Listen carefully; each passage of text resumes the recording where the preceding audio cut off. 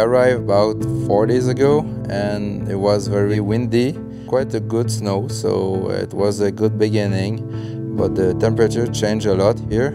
It's raining, it's snowing, so it changed a lot.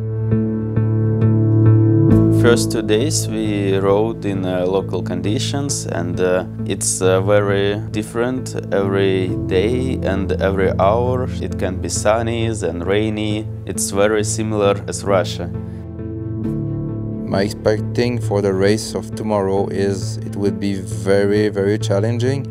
We will have wind changing, we'll have snow changing during the day also. So the board will have to be very well prepared.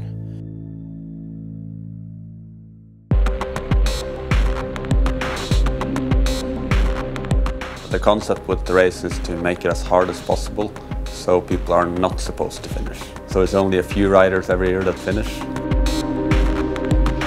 The course is so big that even though the wind is fairly consistent here, it will change a lot. You're down valleys, you're up on peaks, so it can be from almost no wind to super strong. Yesterday over 40 knots, so you never find the perfect kite for this.